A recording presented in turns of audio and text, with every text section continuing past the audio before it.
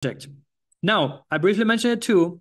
Tokenization, Cosmos is at the forefront of tokenization with Noble, with Mantra, with a lot more that are coming, Corium as well.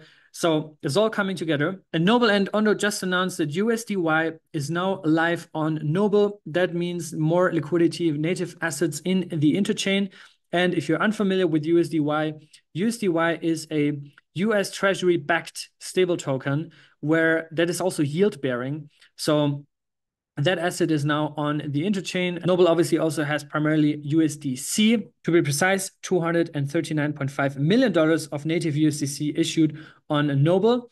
And I think a lot of people don't really have Noble on their radar because Noble doesn't have a native token to speculate and to buy. But as of my knowledge, they're still looking into the best way to source security. Right now, Noble is a standalone proof of authority app chain in Cosmos, fully built on Cosmos, fully IBC enabled. And they're still considering, like, should they source security from Atom? Are they going to source security from something like Ethos that is bringing restaked eigenlayer ETH into the interchain, or something else, right? Or are they just going to build their own chain? I don't know.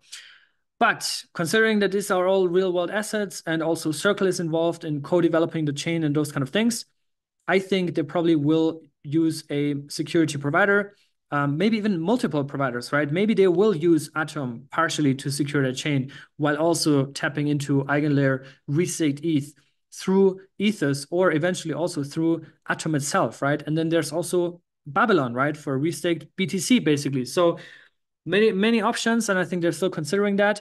But eventually also I feel like Noble might just have their own coin. So we'll have to wait and see what's cooking there, but keep a close